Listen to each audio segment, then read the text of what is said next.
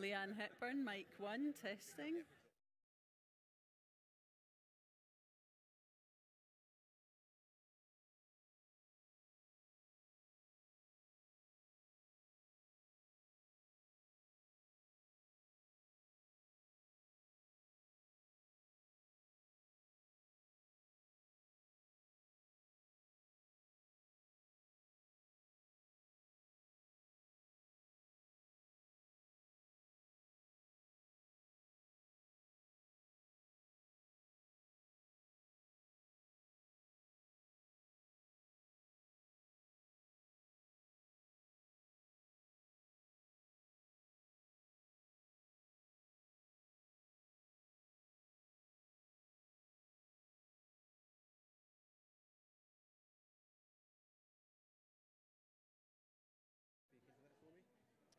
Jonathan Worrall, Life Sciences. Jonathan Worrall, Life Sciences.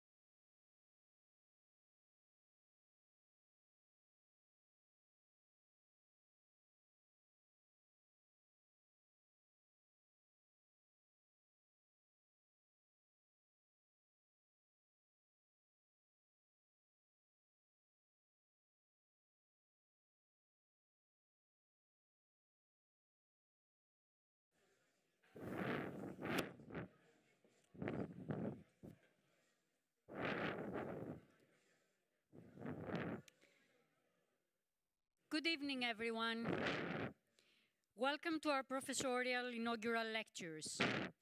I'm Maria Fazli. I'm the Executive Dean for the Faculty of Science and Health and the professor in the School of Computer Science and Electronic Engineering.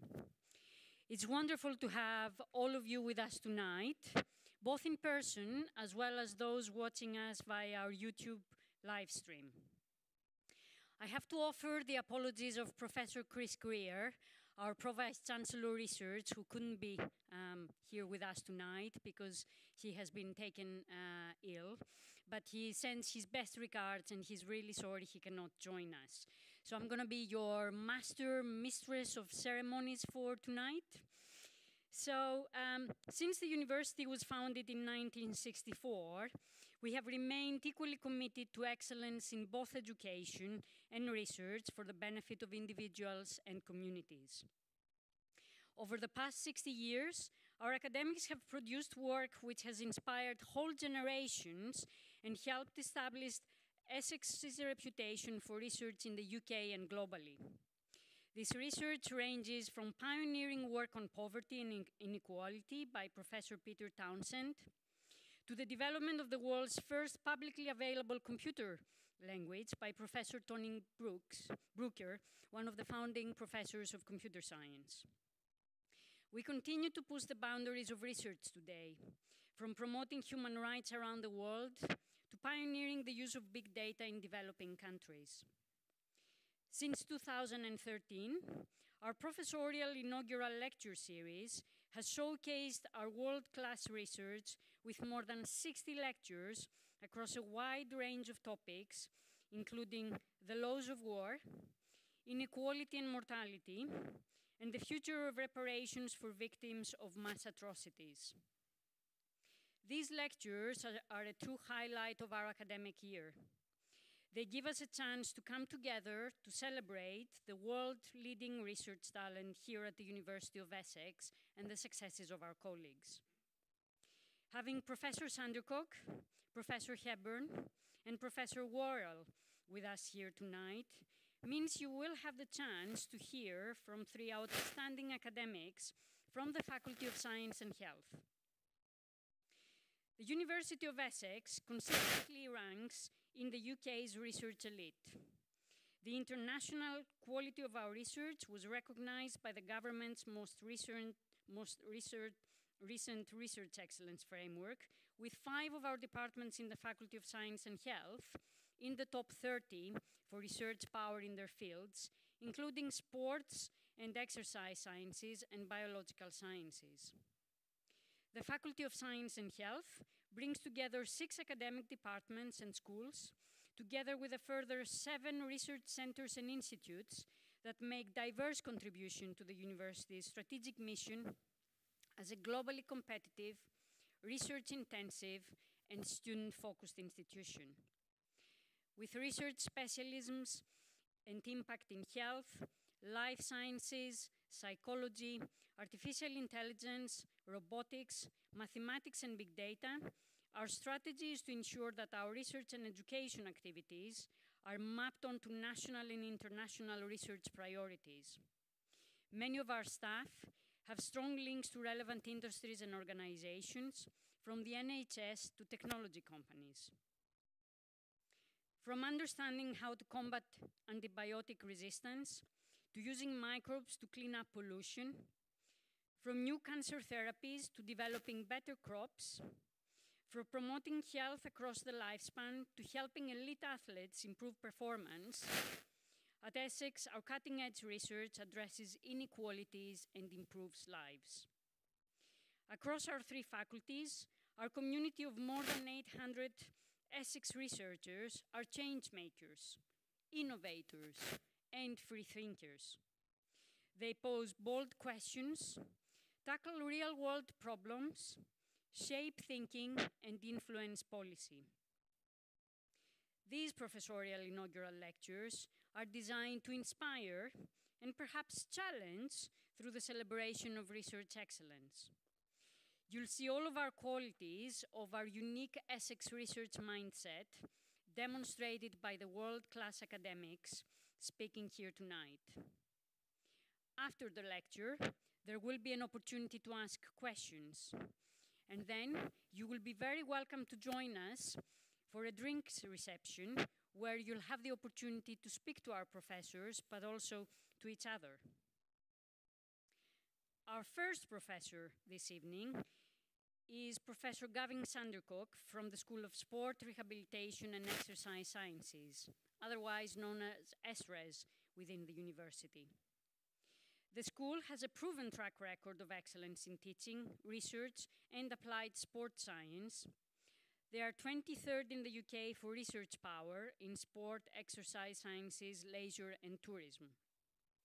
Their research reflects a diverse range of interests, with staff working across 4 research clusters, conducting world-leading research in sport, rehabilitation, exercise, and health.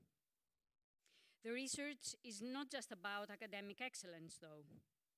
It has impact encompassing individuals, teams, groups, organizations, communities, and the wider society, using its state-of-the-art facilities for research and education.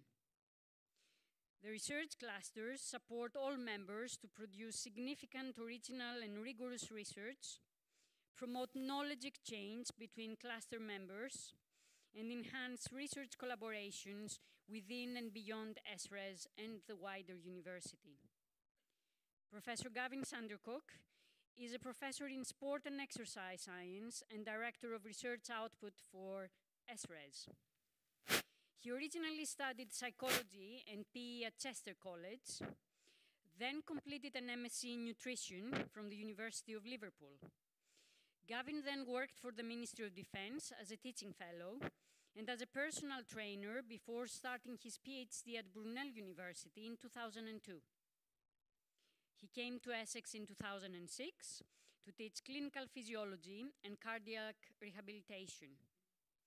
From 2007 to 2012, he led the East of England Healthy Heart Study, highlighting falls in English children's fitness and including the only objective evaluation of the 2012 Olympic legacy by assessing the effects on children's fitness. He has sat on select committees and scientific advisory groups focused on childhood obesity, physical activity, and health in the UK, and also collaborated on research internationally with colleagues in Saudi Arabia, Tanzania, North America, Portugal, and Colombia.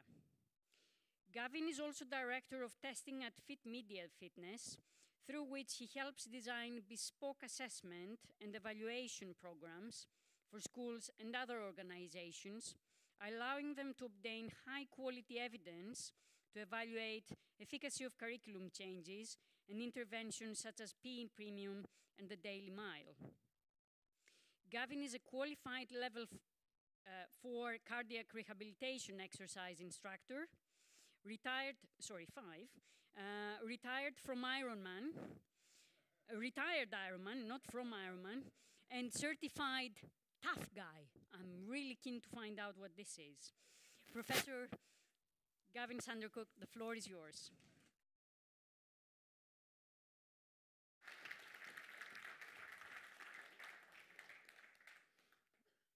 So no pressure then, thank you. Right, okay. So that bloke up there used to be me, and that's what I am now.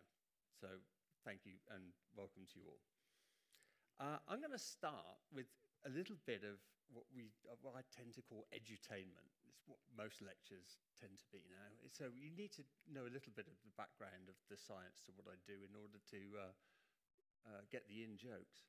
Right, so I'm going to talk really about aerobic fitness. You can take aerobic out of that. Think about fitness, stamina, ability to run, being as fit as a butcher's dog, being whatever you like. There are 4 things that affect that. 3 things we can do nothing about: our genetics, what sex we are, what age we are, and 1 thing that we can do a lot about, and that's how active we are. And that's what I'm going to talk about. So there is a little bit of science in this. Sorry about that. When I talk about fitness, I'm going to talk about metabolic equivalence. I'm just going to say METs. You are now at 1 and a bit METs. A MET is your metabolic rate times whatever need you have of it. Sitting down, 1.1 METs. Sleeping, 1 MET. Standing here, quite stressed and pooing myself a bit, probably about 3.5 METs, and running upstairs, 9 or 10 METs. So the more METs you have, or the more METs you're working at, the harder you're working. And in case anyone from humanities came in, I've kept the graphs simple. So I haven't put any units on them. Anyone from humanities? No, anyway. And it's quite obvious that the more active you are, the fitter you get. And the good thing about fitness is there's no upper limit. You can be, the more active you get, the fitter you get. Get more active, get more fit. Get more active, get more fit. It's dead easy. There's no sweet spot. It's just the more the better. And, as my sponsor says, every little helps.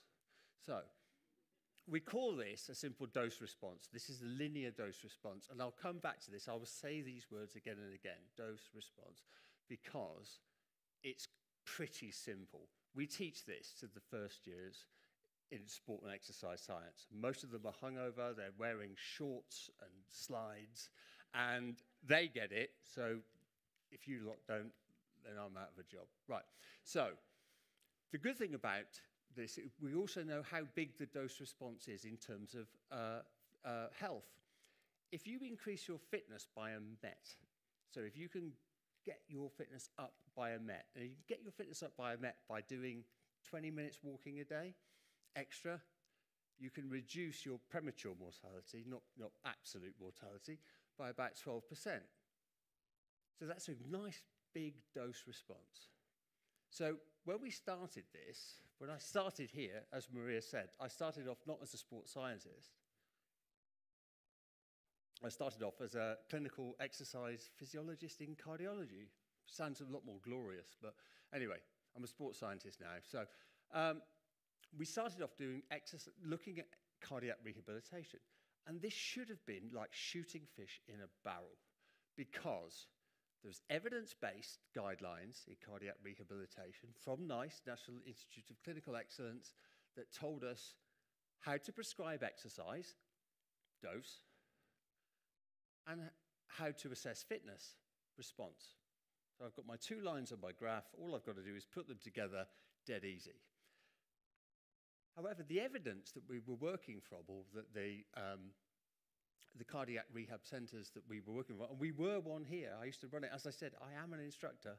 I can count to 8 and everything, because that's what I used to do. I only did a PhD because I wanted to count to 9.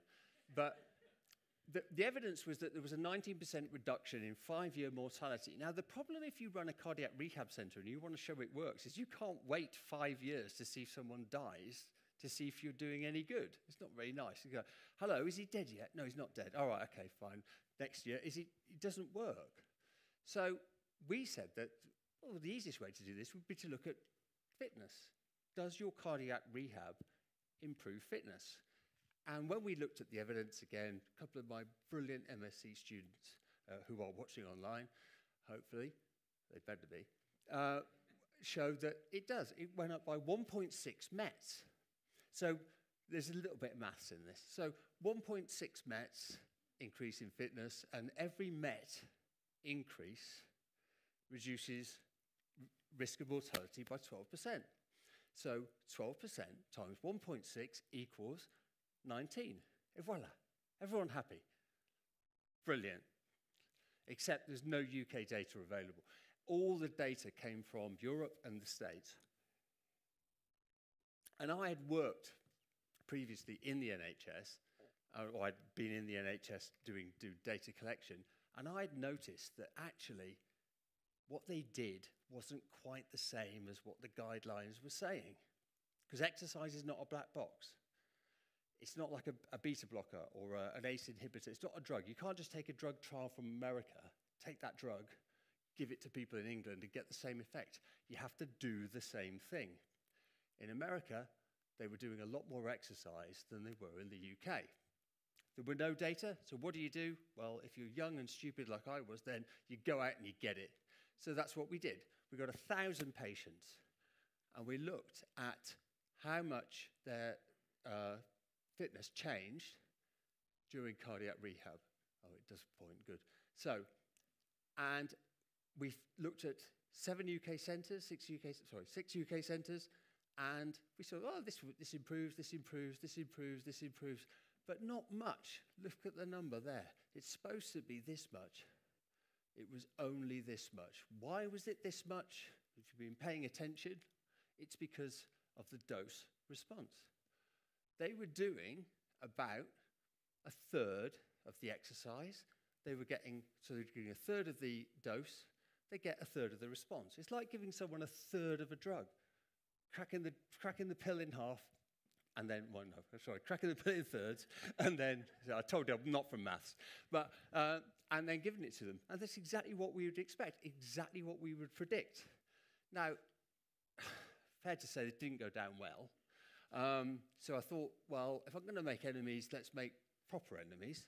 So we said, well, at the moment in the UK, you're basing your evidence on a 36-session dose, because that's how this came about over here. They did 36 sessions. In the UK, the average patient got 12. You've done a third of what they should get, and you've got a third of what they should get out of it. Easy. So there's a solution, isn't there? Do 3 times more. Okay, 33% dose, 33% response. Public enemy number 1. Here we go. Now, they all say that they all say don't leave the podium. They all say that that the truth is hard to stomach, right? Sometimes, and it is. But sometimes it's so obvious, and I don't mean to demean my undergraduate students, but they do, come in hungover, and they do, they have better things to do than listen to me talk. They've got rugby to play, they've got, all these other things. They get this, so why couldn't the NHS get it? So they didn't believe that what we'd shown in our trial was true. So we took their data and fed it back to them. And this made me even less popular. So we have a strange bit of extrapolation to go through here. So this was a meta-analysis that one of my, again, another pair of brilliant students did. And the blob is the size of the trial. And obviously the number of sessions they do is on here. And how much change in fitness you get is up here. The journal would let us extrapolate this far, 32 sessions. And at 32 sessions, we were 1.4 mets. But as you can see, most cardiac centres in the UK were only down here, 10, 12. So I don't try to make problems. I try to give solutions. And I thought I was trying, this is the law of unintended consequences, trying to create leverage to help these people get more funding, get more money to do better services. Didn't work. So we said, well, on average, you're creating a change in 0.45 mets. We would guess that you are having a 4% effect on mortality. Of course, no one measures this.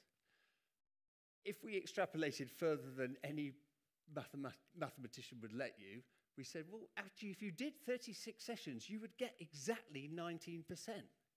That's where you would get that. You're doing the right thing. You're just not doing enough of it. Ask for more money, get more funding, and you'll be there. No. Right. So, public enemy number 1. They say that a third of academic papers aren't read by anyone. This academic paper was clearly not read before they invited me to their national conference. So they chased me out of the Excel Centre, NHS lanyards flapping in the wind, and I also realised that actually most of them aren't very fit anyway, so I outran them and disappeared. Now, I was public enemy number 1 only for 1 year until a big trial was actually published looking at mortality, which is weirdly the measure of health that doctors understand, and it showed that actually our 4% was a massive overestimation. Cardiac rehab in the UK doesn't have any benefit. Chris said, keep it light. That's not very light, is it? Right, let's go on to something lighter. So, giving up on older adults, got to stay here, sorry. We went on to, my other track was to look at fitness in children. So, the idea being here that if we look at that dose response again, and we look at health and fitness again for the humanities, but I have a BA, by the way, so I'm allowed to say that. We have higher fitness, better health, lower fitness, poorer health. And it's pretty linear. There is no limit to being fit. You can be fitter and fitter and fitter, and you will be healthier and healthier and healthier. If we also look at fitness as a proxy for physical activity, it's a bit more complicated because it's got like a slight bendy bit in it, and it's also got some confidence intervals around it. So some people are very lucky. They can be very inactive. They can do nothing and be quite fit. So there's a bit of noise down here. But if you ever watch the Olympics and you watch all the athletes that finish, they finish within a tenth of a second of each other because there's an upper limit to fitness. So everyone who's very active is very much the same, and they're also very healthy. Now, the good news about children, believe it or not, if you just ignore what the press say, is that most children are very healthy. The problem with children being healthy is there's nothing to look at if you look at the data. So what we were doing was using fitness as a proxy for health. So what did we do? Well, a couple of things. Oh, sorry, forgot. You don't even get a bend in the curve till you're exercising more than 12 hours a week. Anyone exercising 12 hours a week, please stand up. There you go. Right. So you have to skip over certain things when you're doing these, when you're doing 18 years in 20 minutes. I'm going to skip over what happened and what we showed and amalgamate a couple of studies. So if anyone's really spotting online, yeah, this wasn't all one study. When we look at fitness in children, we have to normalize it because children have this annoying habit of growing. And they get bigger and they get older and they change and they get fitter. So we just normalize it so that in this case, Z0 is expected, and anything above Z0 is better than expected, and anything below Z0 is worse than expected. And this is what we found for fitness. First of all, there. Started off in 1998, right up there. Above expected. This is UK, this is actually Chelmsford kids. All the way down in 2015 to a huge drop. At the same time, because we knew someone would ask us this question, oh, is it because they've got fatter? No, they haven't got fatter. They were always fat. And they've stayed fat. And they've got a bit fatter, but not much fatter. They had got bigger, however. Kids have got bigger, right? You look at these two here. These are mine. They're mine. There you go. Embarrass you now. Right, so they got bigger. The girls were 2 centimetres taller. They're going through puberty nearly a year earlier than they were in 1998. So they've got bigger. And if you've got bigger, you don't need to be a sport and exercise scientist to know that big people are strong. The bigger you are, the stronger you are. So if they've got bigger, they should have got stronger. No, they got weaker. Children are literally not made of the same stuff they were in 1998 because they're bigger, but they are more and more flimsy. Mine aren't, mine are great, but they're more and more flimsy, and they're weaker. They're weaker and less fit, but they're bigger. That tells me that something's going on. Now, I was lucky enough, Vicky's not here, unfortunately. Vicky Paskingham from the comms centre prostituted me out to every media outlet you've ever seen. And anyone else appeared live on Al Jazeera. There you go. So I thought it was a type of coffee. But anyway, so we 200 media outlets around the world. This all went global. We'd now say it went viral. I'm going to just share one with you, though. However, you know you've hit the zeitgeist when you hit the gossip column of the Times. Do you know who that is? That Robert Crampton. Right. And you may be wondering why it's called Fitness versus Fatness in a Bent Carrot Romp. If anyone likes anagrams, you'll be there already. I mean, we had front pages, we had everything. But this was just my favourite because he just said, anyway, Dr. Gavin Sandercock sounds painful. Why do these people always do these studies, always have names? Yeah, Dr. Mickle, right? You know, we know silly names. That sound as if they were blank, blank, blank. And if anyone doesn't ask me that question later, then you can have it. So it's a bent carrot romp because that's an anagram of his name. And that's every time I replied to him on Twitter, I just claimed dyslexia and called him that. Anyway, I would never go that low. Right, so Meanwhile, we were testing out a way of doing mass screening using fitness testing. Some of the things we did were pretty obvious. We looked at how active kids were and looked at the fitness of the 10,000 that we measured across 14 schools. We did it for school travel. We did it for sedentary behavior, looking at screens, did it for nutrition. But there's something that all of these things have in common. They're all rules.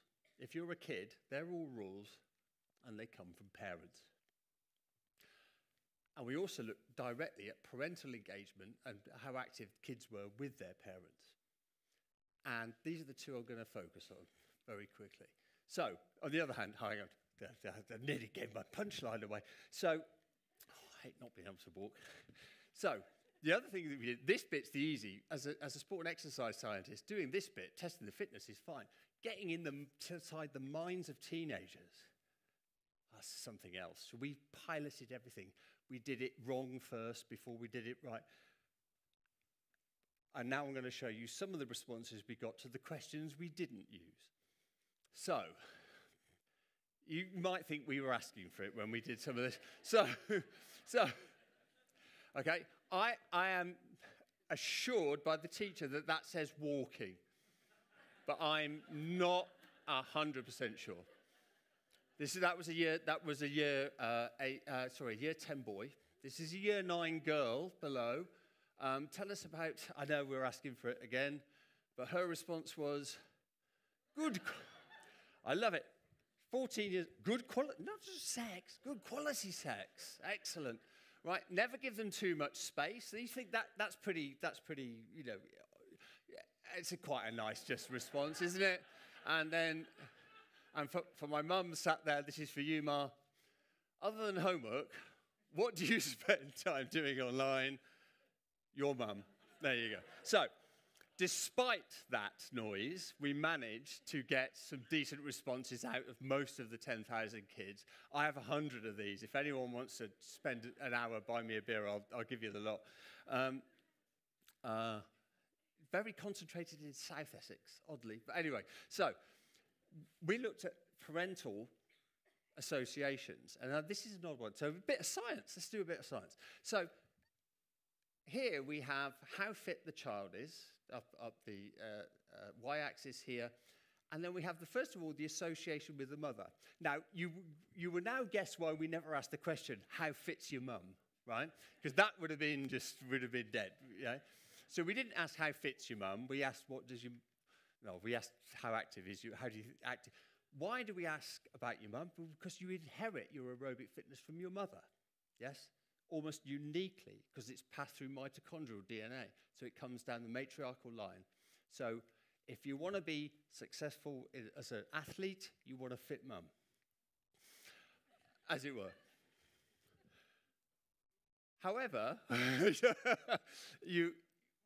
so we have this gradient here, but we also have an almost identical, nearly as strong gradient for fathers, which just shows that the sociological effect is just as strong for fathers as well.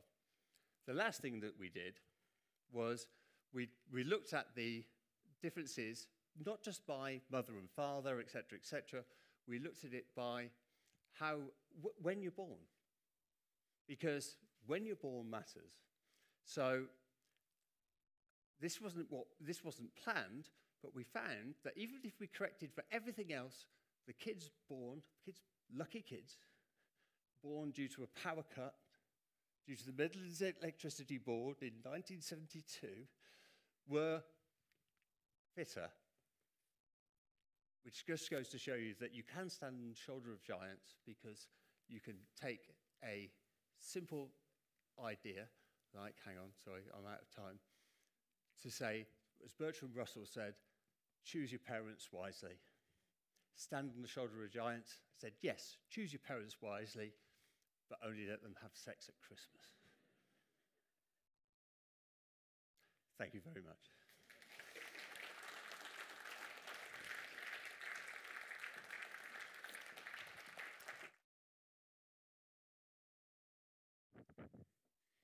Thank you, Professor Sandercock, for this truly enlightening presentation. You should have told me about the link between mothers and aerobic activity much earlier in my life. Too late now. Though I would not change my mother for anything in the world, I have to say. So our next professor to speak this evening is Professor Leanne Hepburn from the School of Life Sciences. The University of Essex School of Life Sciences is one of Essex's largest academic departments. Our life sciences academics are experts in the fields, and as active researchers, they are ensuring the latest research findings and insights are embedded into their teaching. Expertise in our school covers a broad range of important life sciences areas across 2 research centers and 4 research groups. Their research tackles some of the key problems of the modern world, and the school's research can help change lives from early cancer diagnosis and better treatment through to protecting marine environments and improving food security throughout the world. Their academic work is interdisciplinary and frequently involves collaboration with other institutions both in the UK and internationally.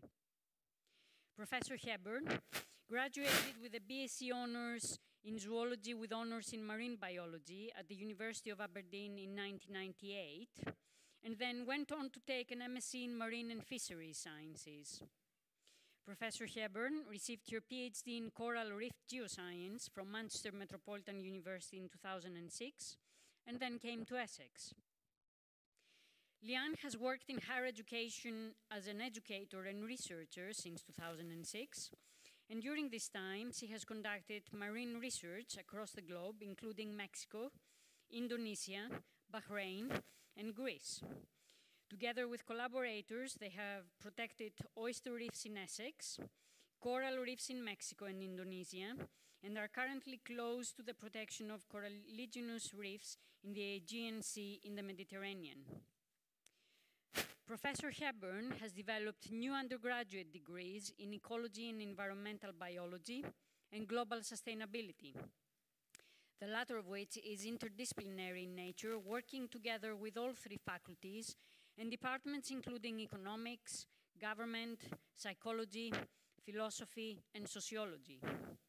Leanne has developed 10 new modules in life sciences and has been appointed to leadership roles including Director of Education, Director of Employability, Director of Marine Biology, Sustainability Lead, and currently the Director of the new interdisciplinary BSc Global Sustainability program. Leanne is a strong advocate of public engagement and outreach with regular invited talks, public invited talks and events on TV, radio, charities, and conferences. She regularly talks in schools and colleges to inspire the next generation of environmental scientists. Professor Hepburn, the floor is yours.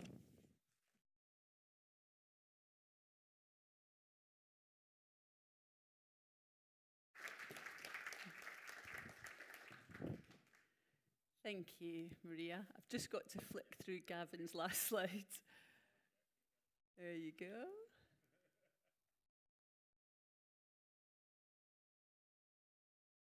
You can stay behind after. I'm sure Gavin will take you through them.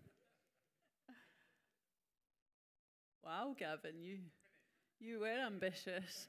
Okay. Thank you. So, thank you so much for coming, everyone. And I really want to say a special thank you to Holly for organising this. I did have a joke that she'd be great at marketing our degrees. There's flyers everywhere. That would be fantastic.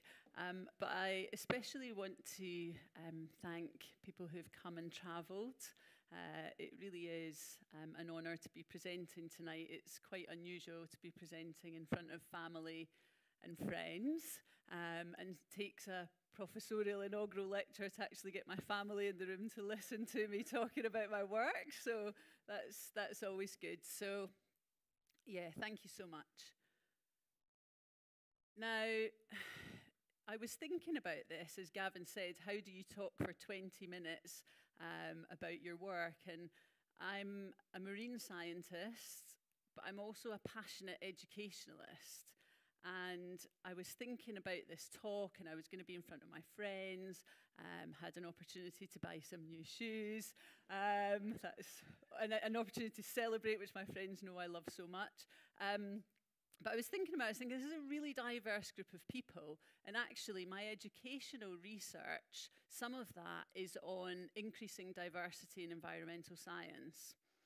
My marine research, the success there has come from working with diverse groups of people and collaborating. So I thought, okay, tonight's talk, I've only got 20 minutes, I'm going to zoom out and I'm going to talk to you about the conceptual aspects of my work around diversity and collaboration, because I feel really strongly that if we embrace those values, it can lead to a better future for all of us. So the big, little questions, these are big questions, and I've got a really little amount of time to tell you about them, but I'm going to take you through 3 questions, 2 on education and 1 on segue into marine research. So, how can we increase diversity, equity, and inclusion in environmental science? How can we collaborate across disciplines to have empowered change-making graduates?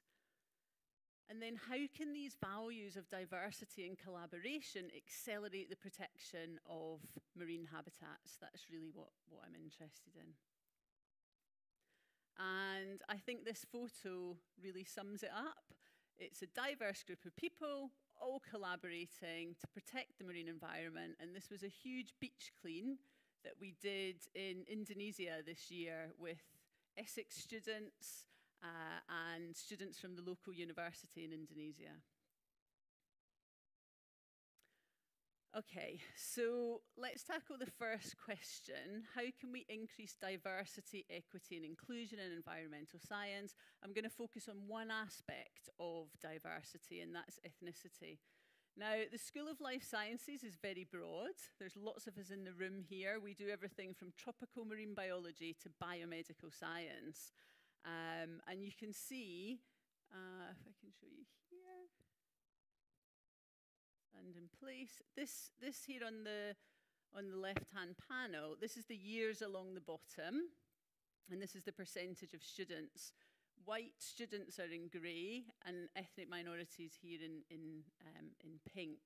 And what you can see quite clearly is if you were to broadly split the School of Life Sciences into environment and health, the environment side of the school, our students, is an overrepresentation of white students.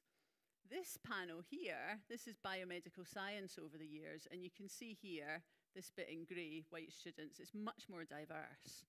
And we've known this for years, and we've thought about it, and we've got perceptions around why this might be, but we couldn't really find any empirical evidence in the literature to explain why.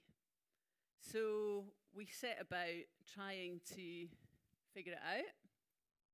So luckily we got some funding from NERC, the Natural Environment Research Council of the UK government, but we couldn't do this on our own. We had to collaborate.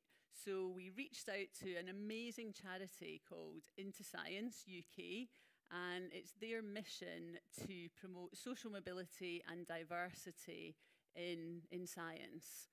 And they do that through a program of workshops and events, all sorts of stuff. So we reached out to collaborate with them, and through doing that, we had access to over 1,000 students who are applying to their programs every year. And the eligibility criteria for Into Science are things like free school meals or no one in your family's ever gone to university before. So we instantly had access to this large pool of applicants who were from disadvantaged or underrepresented backgrounds. So we set out some surveys within their application process. We also did a 1-week intensive summer school, and you can see some of the photos from that here. Tom, always make it onto presentations. This is photos from the lab, from the field. They were out in the Colne doing water quality surveys, They were in the lab doing genetics on corals. They were with Tom out here measuring fish from our campus lakes. And this is one of the groups that we had. So that ran last year and this year as well. So let's think about the results here of the surveys. What you can see on the left, this is just really a snapshot of the type of questions we were asking them. What are the differences for how important family views are for students when they're selecting a degree? And what you can see along the bottom here is the self-identifying ethnicities of the applicants and then the percentage of respondents. And what you can see, hopefully, in these pretty colours, is that the students identifying as Arab, Asian and Black, in the grey and the yellow, that's extremely important or very important. So those ethnic groups, their families' views when they're choosing what degree to study, it's really, really important. But actually, for white students, it wasn't really that important what their families thought at all. And then we asked them more specifically, because we were interested in the environment, we asked them more specifically, what would your family think if you chose to study environmental science? And what we found was, along the x-axis here, that students identifying as Arab, Asian or Black, there was between sort of 10 and 20% of those students who felt like their parents or their families would disapprove of them studying environmental science. And so we tried to find out why that was, and the reasons they gave us were the perception of low value work, low paid opportunities, and the need to do lots of volunteering. And not everybody has the privilege of being able to do lots of volunteering. And they're right about all three of those things.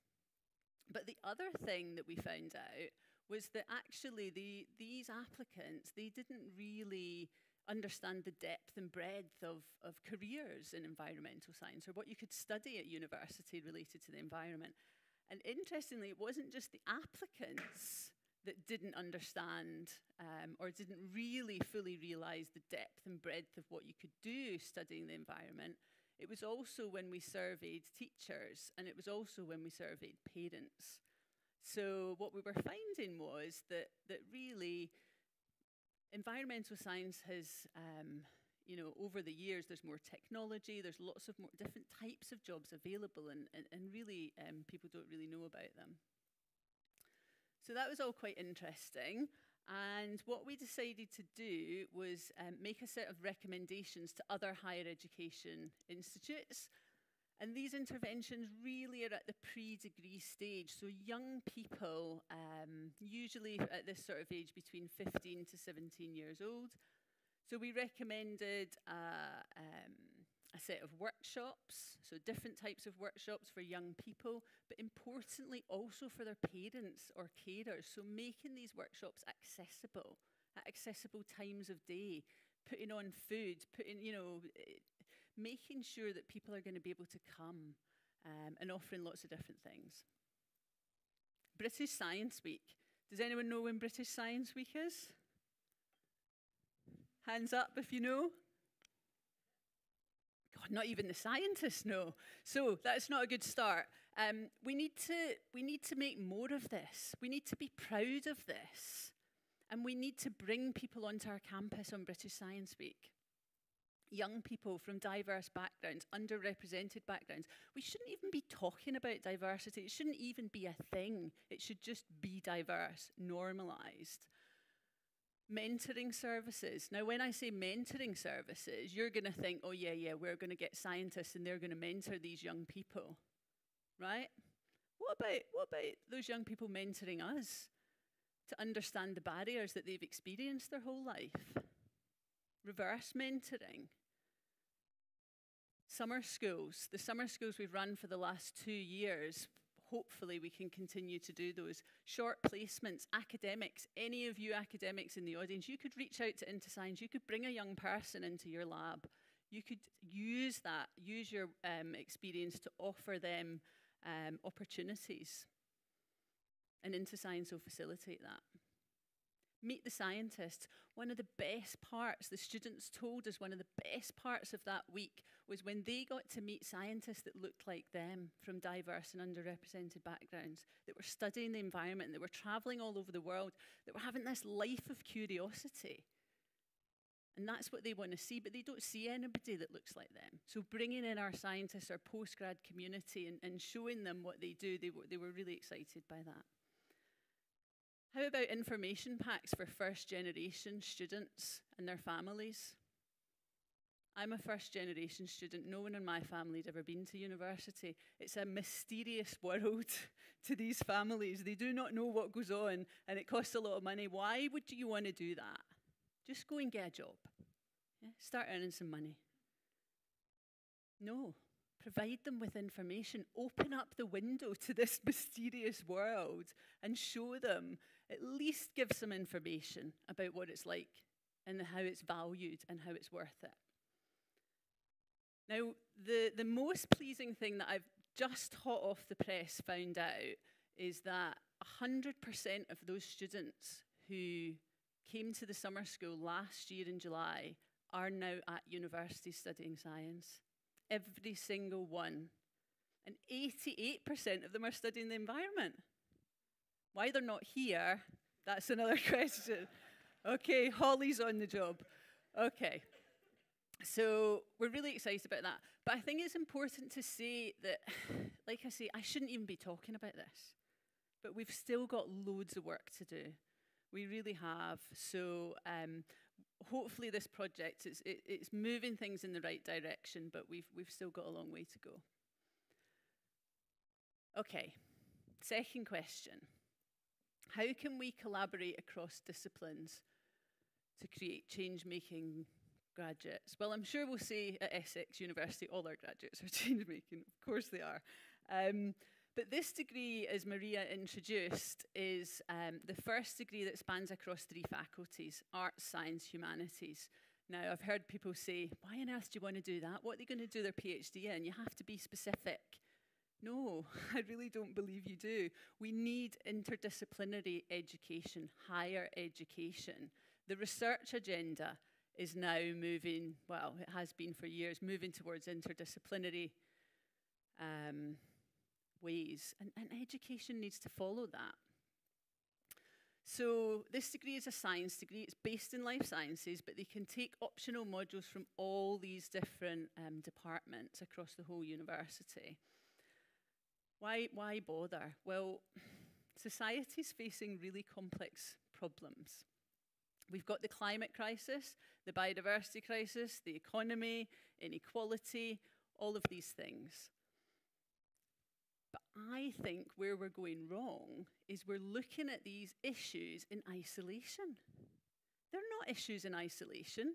You can't have the climate crisis without the biodiversity crisis, and you can't have the climate crisis without inequality, and it's also going to affect the economy.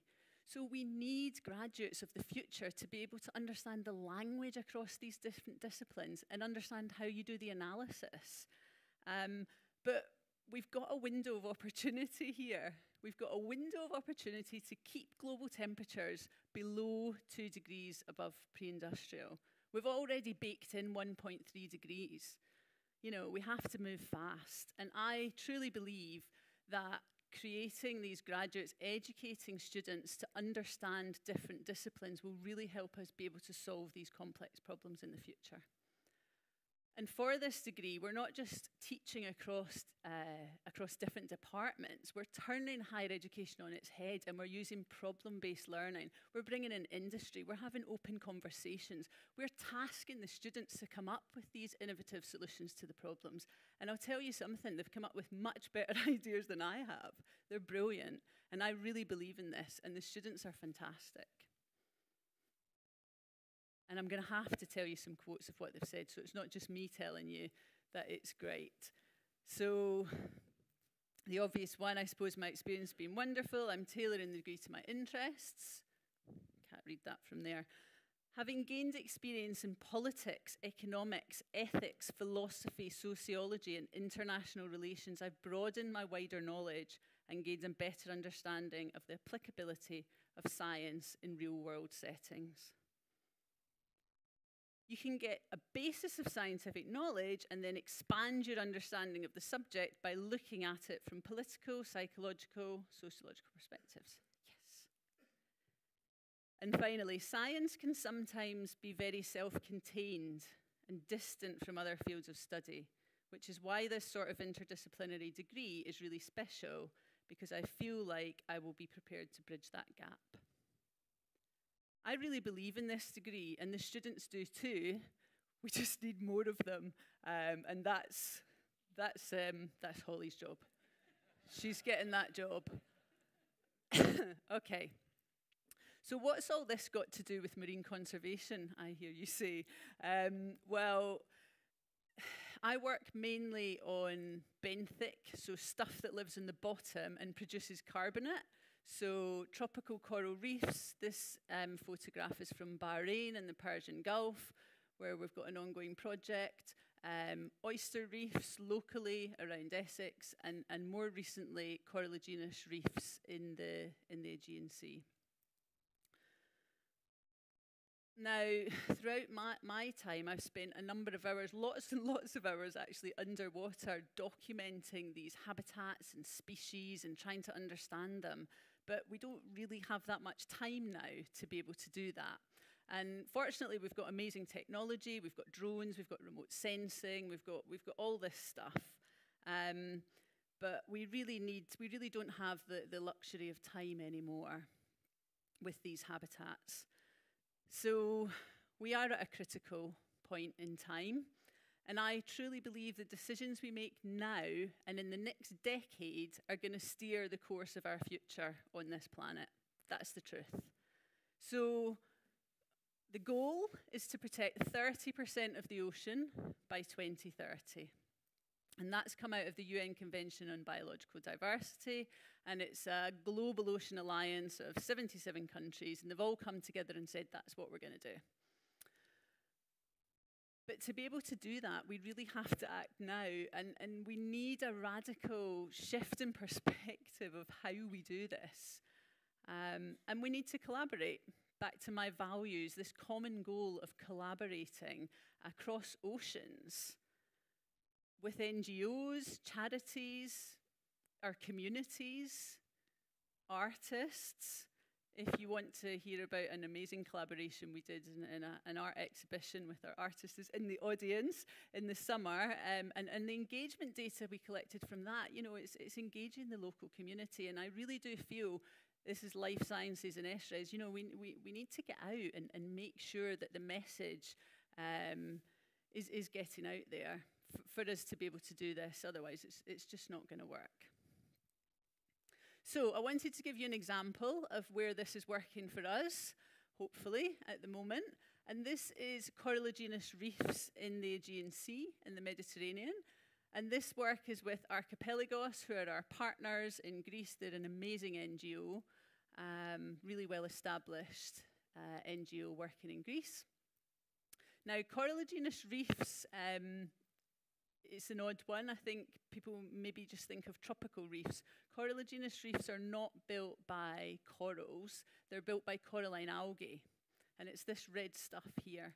It's a red, hard, encrusting algae, and it builds reef, and then loads of other stuff come and live on it. So it provides all this structural complexity for thousands of other species. It's a really critical habitat for feeding and for breeding. We've found shark egg cases, we've found squid egg cases, loads of amazing stuff.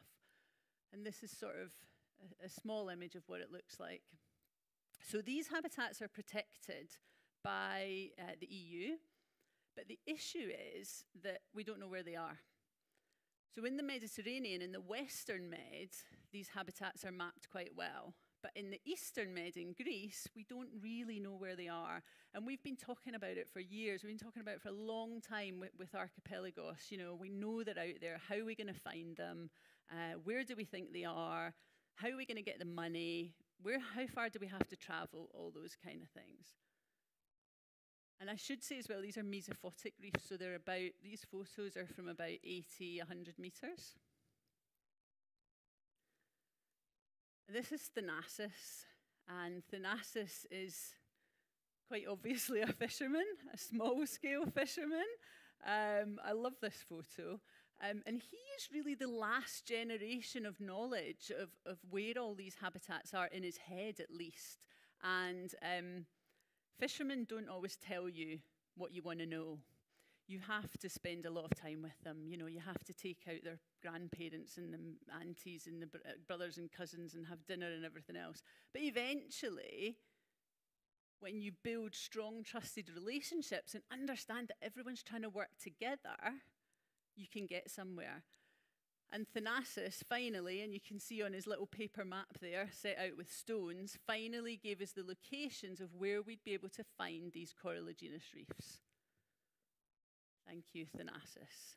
This is another fisherman with the Archipelagos team. And he had slightly more sophisticated technology. He's got a fish finder, and he could actually show us and give us very specific GPS locations of where we were going to find them. Yes, 10 years it took.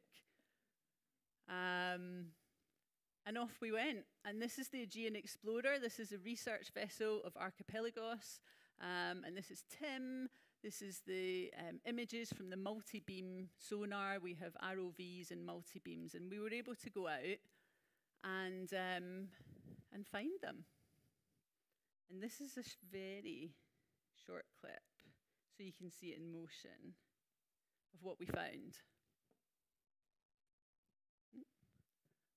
So all of the pink stuff there, that's coralline algae, hard encrusting coralline algae. The yellow and the orange are sponges, but we were also finding these ghost fishing nets at this depth. So everywhere we looked, we were finding fishing nets. But really, really spectacular habitats. So we've got an area that we're trying to make a fisheries restricted area. So small-scale boats will still be able to fish there, but excluded from large industrial trawlers. And there's lots of other people involved, but Archipelagos, as an NGO, is the main partner. This work wouldn't be possible without them.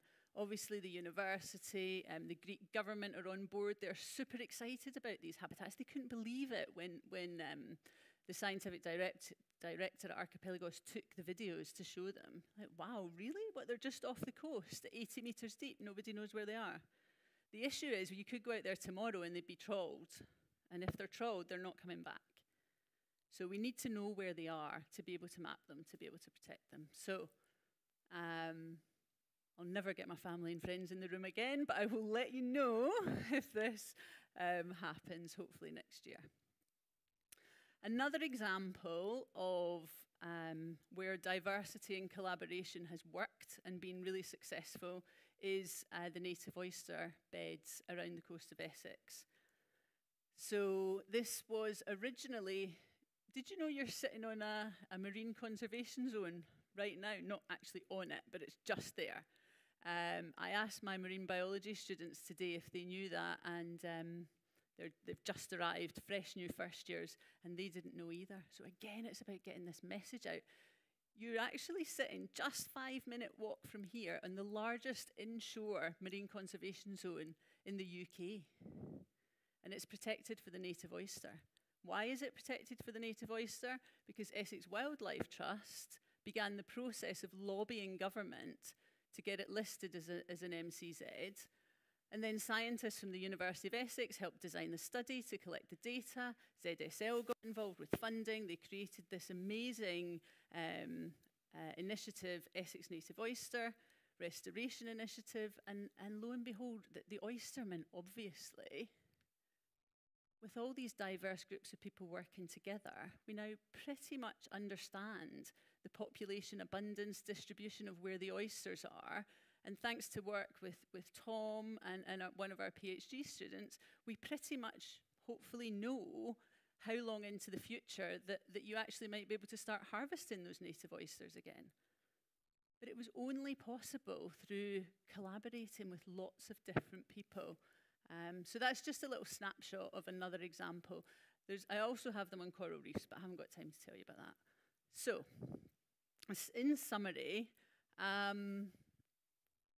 What have we been doing? Well, we've increased diversity in environmental science degrees from 13% in 2020 to 26% this year. So, you know, it's moving in the right direction. We're empowering young people to study the environment through these summer schools and placements. We're educating future thinkers with the new interdisciplinary degree. Of course, all our degrees do that.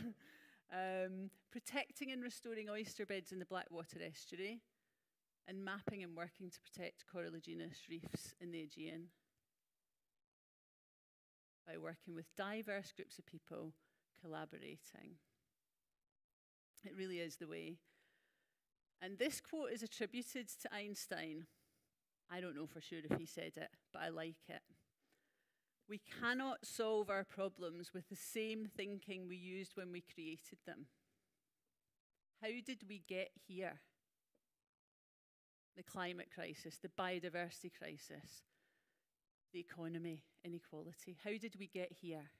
We got here through linear thinking, selfishness, a colonial mindset, take, make, waste, GDP as a measure of success, all of those things. So how are we going to move forward? We have to diversify, we have to collaborate, and we have to adapt. But what if we aspire to a future that's better than it is now? What if we move forward with a positive mind shift and aim for that? Will that influence our daily habits and behaviours? I am optimistic about the future, but I'm urgently optimistic. I'm conditionally optimistic. We've got the tools. We know what we need to do. And we have to be optimistic, because only with urgency and optimism will you have action. If you have urgency and pessimism, you'll have despondency, you'll have overwhelm, and you won't have any action. And we need action. So there's lots of people to thank. Some of them are online, I hope. And some of them are in the room. They all know who they are. Takes a village, I think. It's true. So I just want to thank my sister. Hopefully she's happy with that photo. That's a surprise for her. For always steering the course.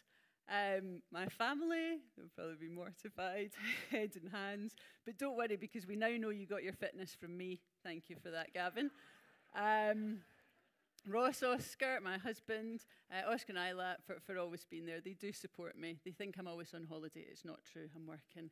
And my parents for instilling a strong work ethic. Thank you, Mum. It's down to you. Always tell me how many jobs she had. It was at least 3 at any one time. And my dad, who always told me about the value of opportunity in education. Thank you.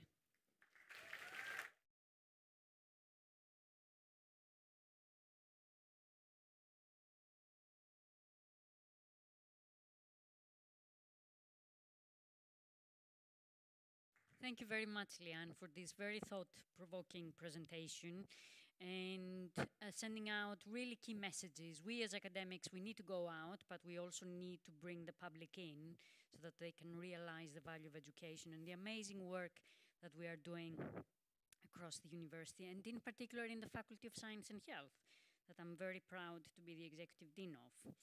Our final professor this evening is Professor Jonathan Worrall from the School of Life Sciences. Jonathan obtained both his undergraduate and PhD degrees from the chemistry department at the University of Newcastle. In 1999, he took up postdoctoral studies in the metalloprotein and engineering group at the Leiden Institute of Chemistry in the Netherlands. Here, he applied paramagnetic NMR spectroscopy to investigate the complexes formed between heme enzymes and their protein electron donors. In 2005, he returned to the UK, taking a postdoctoral position at the University of Cambridge, where he engaged with applying X-ray crystallographic approaches in studies of macromolecular assemblies. In 2007, he accepted a lectureship at the University of Essex, where he has contributed extensively to teaching on the biochemistry degree course and continues to pursue research into the oxidative chemistries carried out by heme and copper. Professor Worrall, over to you.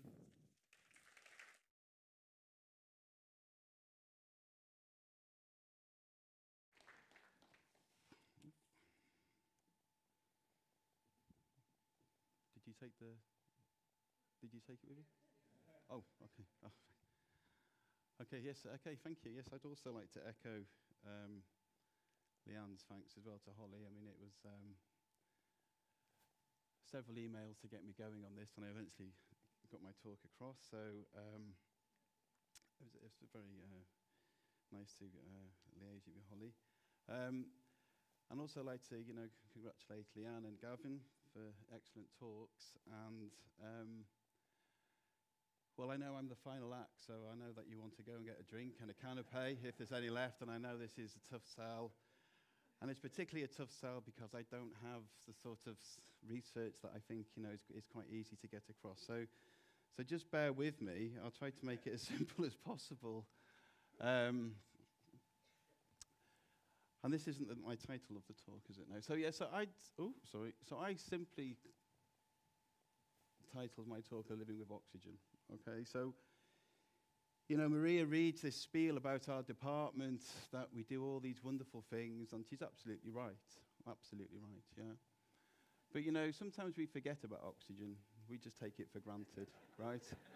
So I'm hopefully going to convince you, at least in the first part of my talk, that we can't live without it, obviously, but it's also a challenge to live with it, okay? And then I'll go on to tell you a little bit about the research that I do using the enzymes, so enzymes, proteins. So I'm on the molecular and at the atomistic scale here, whereas Gavin is, a human or a child, and Leanne is a coral and a fish or whatever. So I'm slightly different. So I, just try to stay with me. I'll try to go as quickly as possible. I'll also try to, to try to hopefully make you realize that, the importance of oxygen. Okay, so I would argue to anyone, actually, that the top two chemical reactions on Earth are photosynthesis and respiration. Okay, I think we can all accept that. Okay, so photosynthesis, I hope that many of you will know. This is a plant leaf, there's one here. There's components in the plant leaf, special components that can extract the light from the sun, and it can take CO2, water, and it can produce glucose, so an energy source, but importantly, it produces oxygen, and in particular, molecular oxygen. Okay, so not elemental oxygen, but molecular oxygen. Respiration, okay, this drives all aerobic life on Earth. Okay, so we, a human, or any other aerobic organism, whether it be a microbe or an archaea, it takes the molecular oxygen and it takes a fuel, so glucose, and we release CO2 and we release water, but importantly, we generate energy. So this is what we call a thermodynamically favorable reaction. So, loosely, this is combustion. So you all know what combustion is, okay? You have an oxidizer, you have a fuel, and you ignite it, and you produce energy. Okay, so respiration is essentially loosely described as combustion. So if we think about it, the Earth's atmosphere is composed of 21% of oxygen. So we're living, as I stand here now, we're living in an oxidizing environment. So you can actually think, well, why aren't I combusting? Why aren't we combusting? It sounds silly, but, if you think about it, why aren't we? Charles Dickens actually wrote about combustion in the 1800s in some of his novels. Actually, some of the characters that he killed off in his novels, he talked about spontaneous combustion. Alcoholics sitting near the fire. There's ethanol in your body, oxygen, heat, combustion. But this is not the case. We know that. We know that this is not true. So how are we able to live with oxygen and not combust? So I'm sorry, we have to talk a little bit about chemistry. So, I'm hoping that we all recognize the periodic table. We have some idea what this is. So oxygen, I don't know if this pointer is working, I can't see. Oxygen is in group 16. It's got an atomic number of 8, so it contains 8 protons in the nucleus, and around the nucleus of any atom, you have electrons. So there's 8 electrons spinning around.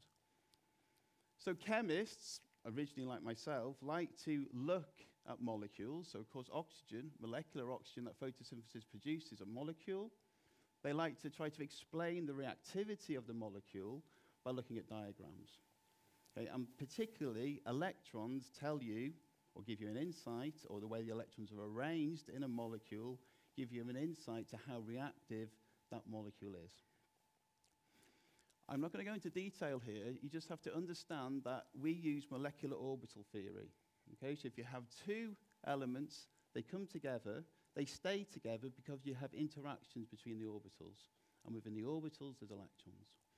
The take-home message here is that as we fill up, so 8 electrons from one oxygen, 8 electrons from the other, as we fill these up into these molecular orbitals, we're left with what we call 2 unpaired electrons. And this is a diradical. So if I mention the word radical to you, oh, you think, oh, it must be a bit rogue. You know, it's a bit naughty. Okay? And you would be right, yeah? A radical, as you know, as you hear, is a reactive species. But this is a diradical. Okay? And strangely, this is one of the few elements where this diradical is actually stable. And the reason it's stable is because you've got these 2 parallel spins of these electrons. Okay? The second reason it's so stable is, and I'm not going to try to explain this in any other ways, is that you just have to understand this is what we call a triplet state. This is the ground state of oxygen. Okay? An oxygen, of course, is an oxidizer. It accepts electrons. Okay? So it accepts an electron from a reducer. We're reducers. So it accepts electrons from us. To get that first electron in here is what we call spin forbidden. It doesn't like it. You can't have a chemical reaction that changes the spin state of the electron. Okay? So it's kinetically inert. So therefore it reacts very, very, very, very, very slowly with all the organic matter around us. We can change that if we heat it. If we heat it, we take it to another state, and you know from the fire triangle, fuel, oxygen, heat, ignition, you create a fire. So we quite happily sit here tonight, bathed in oxygen, and we're bathed in oxygen and we can survive. We don't combust because of the chemical nature of the ground state oxygen.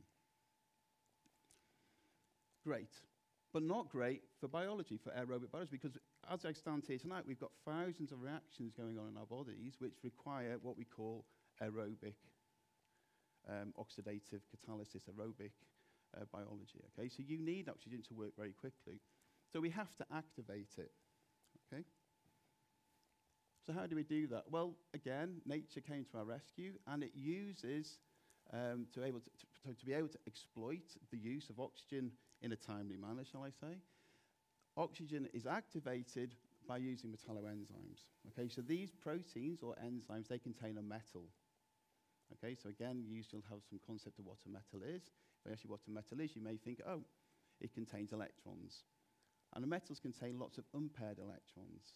And these can readily react with the ground state of oxygen. The main protagonists in our bodies and in aerobic biology are iron and copper. And these can donate electrons to oxygen and they can activate it. So it's not per se oxygen which is oxidizing and carrying out these oxidation reactions.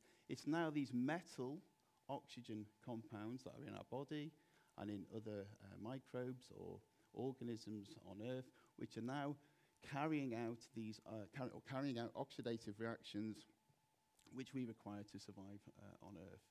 So some of you may recognize this. So this is a heme group. So you'll have heard of heme from hemoglobin, myoglobin, that carries oxygen.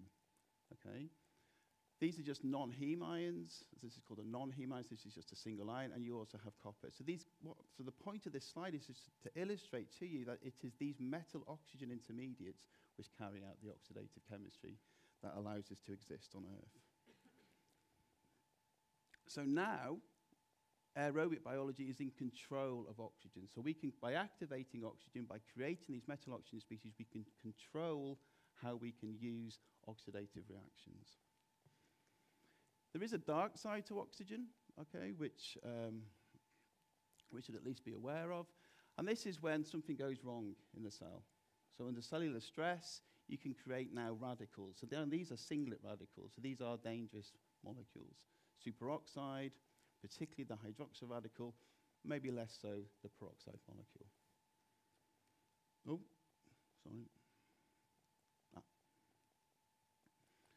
But again, nature's got a way to sort of combat these potentially toxic species. And again, it's metalloenzymes, so enzymes that contain metal centers are available to mop up and provide also a protective role to the cell.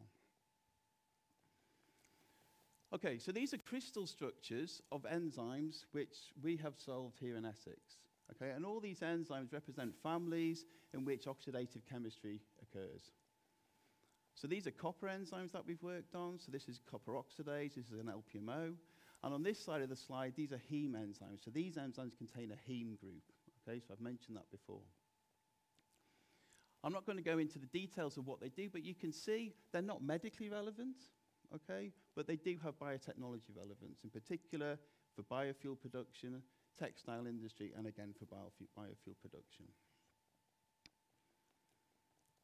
So I just want to try again to get the message across. You know, these enzymes are incredibly important in terms of life as we know it, okay?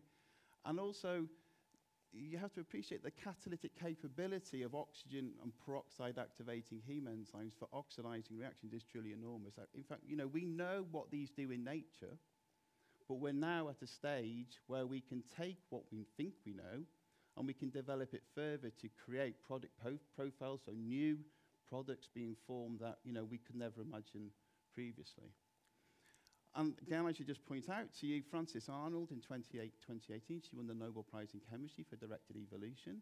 And most of the work that she did to win this Nobel Prize was actually on heme enzymes. Okay, because she realized by carrying out directed evolution of heme enzymes, she could, even though we don't truly understand how the oxidative catalysis occurs, you could create new chemistries. And this is important as we move forward for a sustainable future. I don't want to dwell too much on this here, but you know, the importance of these enzymes can be seen here. So for the cytochrome P450 family, if you look at these organic molecules, I'm just going to tell you they're inert. You can't really do anything with them. But if you can oxidize, when you can put on a functional group such as a hydroxide, you now have a handle which you can do downstream synthesis in drug targets, and it makes them much more active. Many of you will have taken codeine, I think. And again, heme enzymes, cytochrome P450s, they activate by demethylating to create these more active components of codeine. And finally, it's topical, it was in the news today, so the flight that took off from London to New York was flown using fats which were then converted into, you know, new sort of fuels that we can use in aeroplanes. Oh, sorry, I keep pressing the wrong one, sorry. Okay, so my aim, so yes, I should quickly get to what I want to tell you from my research. So my aim basically has been to address a long-standing fundamental question. So my research is fundamental, I don't apologize for that, that's what it is, it's fundamental. And we're still, even though we know they are super powerful and they can do lots and lots of good things, we still don't know what controls the catalytic reactivity of oxidative heme enzymes. Okay, research questions. There's a lot of text on this slide. I don't want to go through them, okay? I think you get my drift here. Okay, so we don't know what controls the reactivity and stability of these high-energy oxidative intermediates, these metal oxygen species. How do the movements of protons and electrons within the protein scaffold influence the oxygen activation event? We don't really know that. And what's important is that we don't know the factors that direct substrate binding and influence the chemo, regio, and or stereospecificity of substrate oxidation. So this is to get new products, new materials. We don't really know that. The approaches that we use are X-ray crystallography, spectroscopy. So to do this, we require microcrystals. So we're taking our protein solutions that we obtain from the laboratory and we try to crystallize them into a solid state. And if we can do all this, is what I'm going to tell you in the next 5 minutes, then I predict that we will provide new, unprecedented atomistic insights into aerobic biological processes and provide new approaches for application of oxidative biocatalysts for a sustainable future. X-rays. Okay, so these are not hospital X-rays. These are actually much more powerful X-rays. So there's two types of light sources that we use. Okay, the synchrotron, that I've depicted here. So the electrons are injected into this storage ring, and then they're injected into this booster ring. They whiz round, and then at a certain point in this booster ring, these X-rays are emitted. Scientists are sitting in these stations, and they take the X-rays, and they can be used. The other source is the X-ray free electron laser. And this is depicted here, as you can see. So again, you have to have an electron source. The electron's ejected, and now it wiggles, and you create much more intense X-rays. Okay, so this is a much stronger X-ray source. So in terms of the X-FEL, there's only 5 of these in the world. Okay, so Essex has been very lucky, but we've been very successful in applying for time. So we're competing in peer review processes, so it's very difficult to get this time, along with my collaborators. So we've been very lucky in the last 4 or 5 years. We've actually visited 4 of the 5. So the one that we use the most is in Japan. So you can see this is the X-FEL facility. This is the synchrotron. Okay, so this is the X-FEL facility. We visited South Korea. You can see the PAL X-FEL here. This is in Stanford in the USA. You can see the X-FEL here. So this is San Francisco in the background. And we've also visited the Swiss FEL in Switzerland. And you can see that the Swiss are very conservation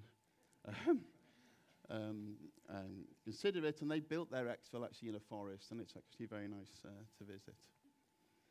So what's serial crystallography? So I don't really have a lot of time to go into this. What serial crystallography is that we use thousands and thousands of microcrystals. Think of them as grains of sand. You pick up grains of sand off the beach, they're now pouring through my hand. We somehow get them into the X-ray beam, and we hit them once. And as we hit them, we record a diffraction pattern. From that diffraction pattern, we can obtain the atomic structure of that molecule. Okay? 2 times here, 10 femtoseconds, or milliseconds, okay? So this allows us to access the kinetics of a reaction. Okay, so these metal oxygen species can be either long-lived or short-lived. And if we have a variability in the time that we use to expose them to X-rays, that would allow us to look at reactions in real time. This is what we mean by time-resolved crystallography. So when you're a professor, you have to have a vision. At least that's what I was told. So, and as a professor, you also have massive imposter syndrome on steroids. So, so this is my vision. And this is not just my vision, it's my vision with collaborators. Okay, so we've got some very good collaborators. So we want to create a serial time-resolved crystallography pipeline for creating molecular movies of heme enzymes in action. So when you look at pictures of proteins in a textbook, they're static. That's not true. They move. Everything moves in biology. Okay, that's what you remember from school. Chemistry smells, physics doesn't work, and biology moves, right? So it moves. And for years, we've not looked at this, okay? So we want to try to instigate a time-resolved component in looking at enzymes in action. I just happen to choose heme enzymes, but you could roll this out to many, many other enzyme systems that you may be interested in. Okay, so very briefly, because I know that I'm running out of time. So somehow, we have to get these microcrystals, think of the grains of sand falling into the X-rays, we somehow have to get these microcrystals into the beam. Okay, so we have to build bespoke systems to do that. We then want to start a reaction. We want to initiate the reaction. So we either want to give it the oxidant, so it can be hydrogen peroxide, or you may be thinking, well, how do you give oxygen? It's a gas. Okay, well, there's ways that we can do that. We can either put this system in an oxygen chamber, or we can initiate the release of oxygen from something called a photocage. So we initiate the reaction, and then we want to measure diffraction, so as quickly as we can, to see what's happening in the crystal. But at the same time, it would be fantastic if we could use another approach, which would be spectroscopy, because we have metal centers. Spectroscopy are very amenable to metal centers. We can get a lot of information from that, and it would, enrich the diffraction data that we're collecting. And then eventually, and we're near this yet at the moment, we would like to integrate all this data into multi-scale computational modeling to give us a really full and thorough function and mechanistic view of how oxygen reacts with these particular heme enzymes. Right, very quickly, I give you as examples. This is the chip method, okay? So this is your chip. You load your microcrystals onto the chip, and then you mount it on this stage, and you can see the X-ray beam doesn't move, but the chip moves, okay? And as you can see, from here and from here, you scan the chip, and if there's a crystal in the apertures, you'll get diffraction. So this is the example that I give you. So this is serial femtosecond crystallography, so XFEL of the resting state. So this has got no oxidizing species added now. And then activated. Okay, so this is one of these peroxidase that I introduced you to earlier. And we recorded this in Sakura in Japan. So this is the ferric state. So you can see the blue is the experimental data. That's the electron density that you generate from collecting diffraction patterns. And in this electron density, you can see that you can build amino acids. And in this case, you can build the heme. So you can see very nicely. When we mix with peroxide, so the oxidant, there's no substrate there. And because there's no substrate there, that means that the oxidant can hang around a little bit longer than normal. If the substrate's there, then it reacts very quickly. We were lucky because we found in this particular case that this iron-oxygen species hung around for a long time. So here you can see, and I should say this is at room temperature. Normally crystallography is done under frozen solutions. This is room temperature. And this is now an iron 4-oxo compound, what we call a compound 1 species. And this is a potent oxidizing species that nature uses to carry out oxidative reactions. Okay, and this is the first crystal structure to demonstrate that at room temperature. Okay, finally, the second system which I show you, and this was done at LCLS in Stanford in USA, and we did this very recently. I did this during my sabbatical. So thank you for granting the sabbatical, Maria. Okay, so this is now time resolved. Okay, so now we want to look at time resolved. Okay, and we want to couple this with spectroscopy, and we use X-ray emission spectroscopy. Don't have time to go into that. Just have to accept that this is an additional tool that we can use. We're now going to use the tape drive. Okay, so you can see here. Hopefully, you can see that the tape drive. So this is a video of the tape drive. It's slowed down massively. These are your protein. This is your protein micro. This is the microcrystal drops of the microcrystals of your protein. Okay, this is the time.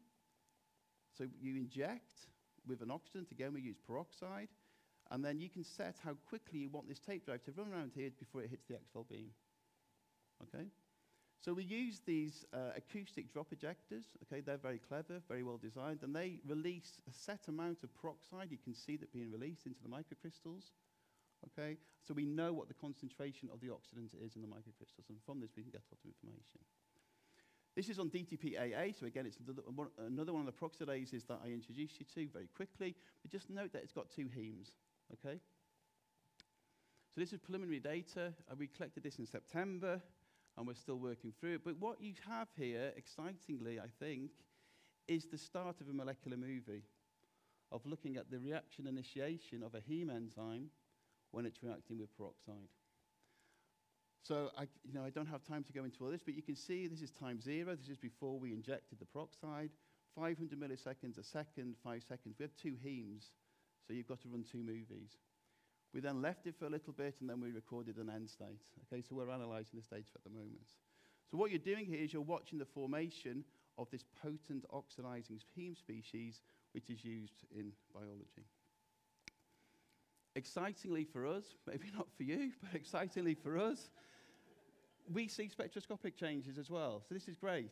Okay, this is great because this helps us feed into the electronic state, the redox state, et cetera, when we want to do the computational modeling, which who knows whenever that will take place. Okay, I finish. Okay, so it's been a journey to get to this imposter syndrome on steroids. And, you know, I've put pictures of people up here who have helped me along the way. Have really helped me along the way. I've been very supportive in terms of my career. I have some fantastic collaborators, I have to say. Many of them are in these group photos here from our times when we visit the XFEL. I mean, it is a wonderful experience. I am very fortunate to be able to travel to these places. Maybe not so much when we want to look at sustainability of the cost of the flights and the carbon dioxide we're using, but still, it's a great experience. I've had fantastic PhD students. Many of them are on here, and postdocs who have contributed, more to what I've shown you today. This is relatively recent work. And also my family is important as well, I have to say. They've helped me a lot along the way and kept me sane. But finally, it's my final slide. I know that we want to go. I don't do reflection. I just don't want to think what's happened in the past. It's just too traumatic for me most of the time. I kid you not. It's true, right? But I knew this talk was coming, and it does make you sort of like think. For whatever we've given these 3 talks tonight, it does make you think a little bit of where you've come and how you've got here, etc., etc. And I don't know, we all believe in something or whatever, right? And I've started to wonder about fate, right? And I know I don't have any jokes like Gavin. It's not supposed to be a joke, this, but I was just wondering about it. So Maria, you're right. I did my PhD and my undergraduate at Newcastle. This is the Bedson building. This is the chemistry building. I loved it here. It was fantastic. In 1994, second year,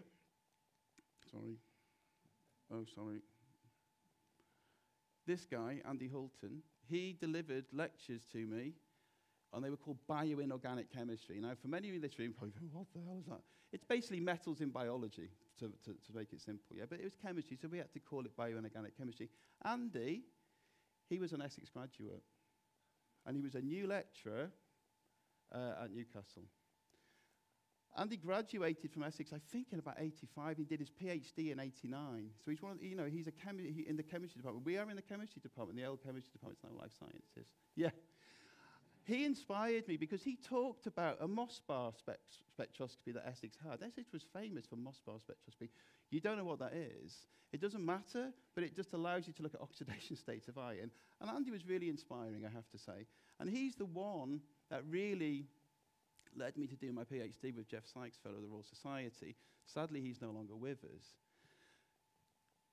I did my PhD in metalloenzymes, metalloproteins, and heme enzymes I've shown you today, okay? So where's the fate? So Essex, okay? So then I did my PhD, and I did my PhD, and I went to Leiden, as Maria pointed out. And when I went to Leiden, I thought my PhD examiner was someone else, okay? But it turned out I got a phone call from Jeff because he didn't do email. He couldn't use a computer. And he said that your PhD examiner's changed. Oh, I said, okay, who is it? He said, you'll like him a lot. He works on heme enzymes and copper enzymes, and he's from Essex. I thought, okay, well, it doesn't matter. I'll just rock up, do the Viva, and go back to Leiden. Anyway, I rocked him and did the Viva. And who was it? None other than Mike Wilson. So is it fate? Well, I did the Viva, I went back to Leiden, stayed there, came back to Cambridge, and then there was a job advert in 2007 for Essex. And of course, like Cambridge, Colchester, not too far, blah, blah, blah. I came for the job interview, and they said to me something along the lines of, yes, we're really interested to hire a metalloprotein person, someone to replace Mike. Yeah, because Mike was retiring, that's the point. And what I want to say is that it's impossible to replace Mike. No one can replace Mike. And really, if I'm honest with you, Mike is still the reason that I'm still at Essex since 2007. Every project that we've done in my lab, Mike contributes to intellectually and experimentally. He's a fantastic colleague. He's been here for 50 years. The university is 60. Mike came in 1973, okay? And out of all the people I want to thank, on the previous slide, they're great, fantastic family friends. I thank Mike the most because I don't joke about imposter syndrome on steroids. It is, I find it challenging to think where I've come and how I've come. And I think a lot of it is down to Mike. Through the Essex connection that I made over 20 years ago through Andy Hulton, I did my Viva with Mike. I came to supposedly replace Mike. I haven't replaced Mike, and Mike's been a huge source of support. And as you can see, we don't just do experiments in the lab. Thank you.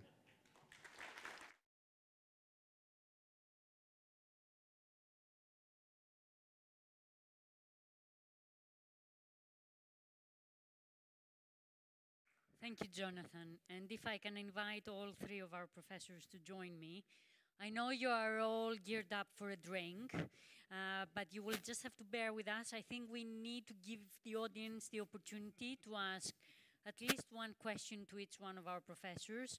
But before I do so, I just want to thank you all, for the really engaging presentations that you gave today. You really make me proud to be the Executive Dean of the Faculty of Science and Health. And the self-reflection and honesty, Jonathan. And great to hear about the so many Essex connections. So, do we have questions from our audience for our professors?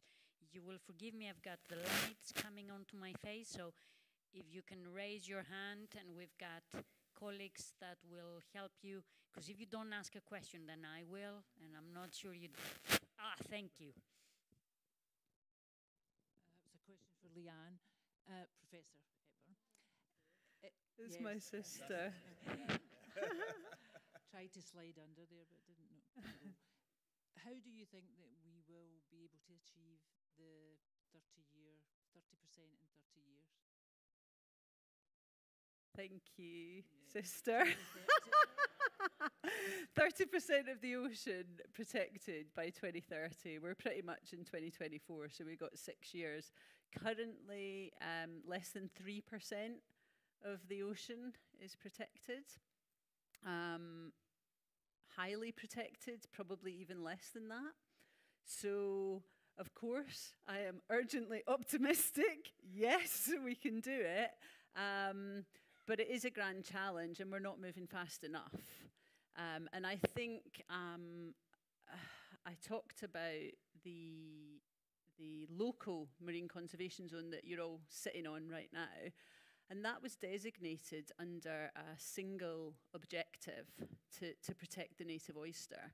And that's great, and it's worked, and it's fabulous. But there was a lot of bumps in the road because you're working on a single objective to protect one species, but then you're working in a habitat that's actually protected under a different designation. So I think moving forward, to be able to protect 30% of our ocean by 2030, we have to look at global priorities. We can probably use some of the areas that are already protected, but we have to start looking at multi-level objectives and not just trading off against biodiversity and conservation, but actually looking at the bigger picture. Diversify and collaborate. Thank you. Have we got questions for Jonathan or Gavin? Yes.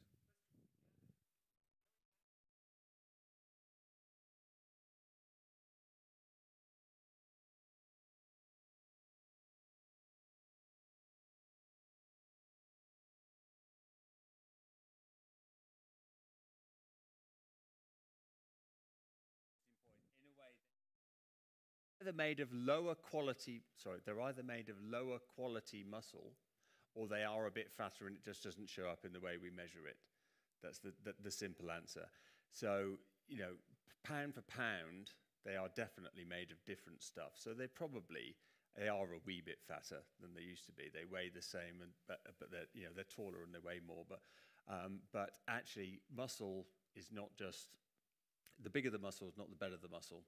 The better the quality muscle, the stronger it is. So they're made of worse muscle. That's all I can think of saying. Yeah, well, they're not using it. Okay. Any questions for Jonathan? Oh, we have a gentleman. I'm glad to hear that interdisciplinary research is actually on the move, because I think for many years during my lifetime, it was always an aspiration. It was always in a research proposal, but never really, when you pinched anything, you began to realize a lot of it was just parallel lines or somehow meeting. The question that really all your lectures really prompted my thoughts on were, yes, we are now, as scientists and technologists and people in the research, are trying to get inputs from various humanities. How do we get the science back to those whose lives are in the humanities, in the politics, in the economics of the world? Because I grew up with C.P. Snow's the two worlds of C.P. Snow. And the fact is, we were told by my English teacher at school, if we ever went into science, we should always make sure we understand the humanities so as to be able to speak to the people who really made the decisions. So how do we make them understand some of the work that you're doing here and really appreciate it and get involved?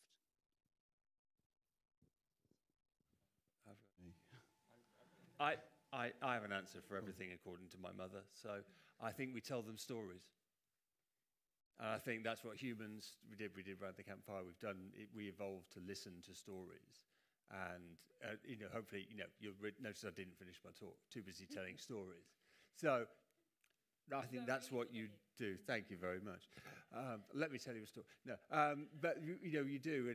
I've talked to Lord's Select Committees. I've done, government panels, and there the most engaging thing is not necessarily case studies, but it's a narrative. It's giving people a narrative of where this comes from. I think Jonathan did it beautifully. It's the hardest. It's the first time I've understood that. I now know what a synchrotron is, for God's sake.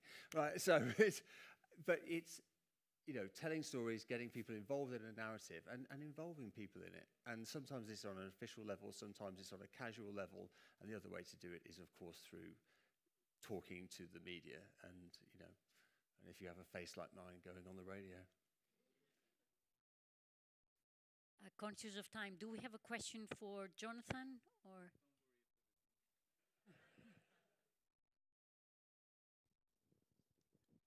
Yes, I think I've got a question for you, Jonathan. Really enjoyed your talk, and amazing where this can go, to actually see that from looking at a crystal and then taking it on, that you can actually start to predict what sort of mechanisms and things, and also that link into technology. So how would you make the leap from the amazing sort of theory and linking, and to be able to talk to the public about the amazing work that you're doing? Well, I mean, I think technology isn't standing still. As we know. I mean, in my life, I mean, to put it into perspective, Nikki, like when I started to learn crystallography, we had to literally mount the crystals on what we used to call a pin, and then physically walk into the hutch, put them on the beam, check everything was okay, leave the hutch. And this took so long that we just used to watch. I mean, in those days, DVDs were new. We used to watch movies. It used to take us that long. You can now collect the data set crystallographically, literally in seconds. Okay, so it's gone beyond. We talk about AI. I mean, there's technologies such as in the structural biology field, which has gone, so quickly, so rapidly, that we are living in a time which is allowing us to use what we want to use, which is time resolved. How do I tell the stories? How do we get this sort of information out there? Yeah, I don't know. I guess events like this. I mean, eventually, hopefully, this will be in textbooks so students can find out about it, the general public. I mean, we have outreach activities, I guess. I'm not sure if I'm answering your question, but I mean, I don't really know. I don't know where to go and what to say. But yeah, I mean, it is. I mean, my collaborators, I mean, we have a fantastic facility in the UK called Diamond Light Source, okay? And it's not just for life sciences, it's for the physical sciences as well. It's a phenomenal resource. And what's important is that the message continuously gets out there that, yeah, it needs funding. The government, any government, not just the present government, probably the next government, that it needs continuous funding. And to drive science in the UK is a major problem at the moment because the funding stream is drying up and it's getting less and less and less. Many of us are sitting here with grants pending, and we pretty much know we're not going to get them. That's where we've got to, unfortunately. I don't want to put a pessimistic view on this, but, you're asking me, and this is where I'm going. I can see Graham sitting in the back there. He may have a different view on this, but it's true. I think it's, so we've got to, we've got to keep the science, the quality of science in the UK. We've got to get the message across that we are doing great work. Maria does that. Essex does that, I think. We do great science at Essex. We just got to make sure that we keep getting that message across.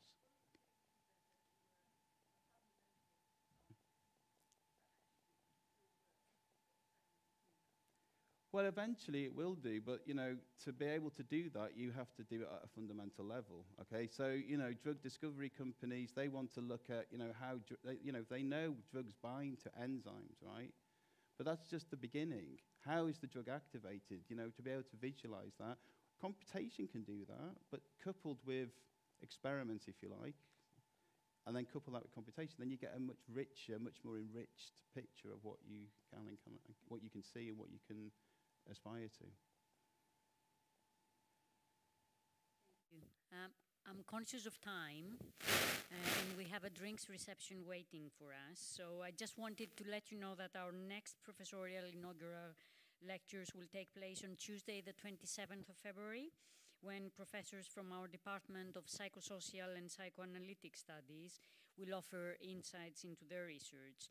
But I wanted to ask you to join me in thanking all of our professors here tonight for giving such inspired talks, being very engaging, and if you're wondering how to write a narrative, ChatGPT can do that for you.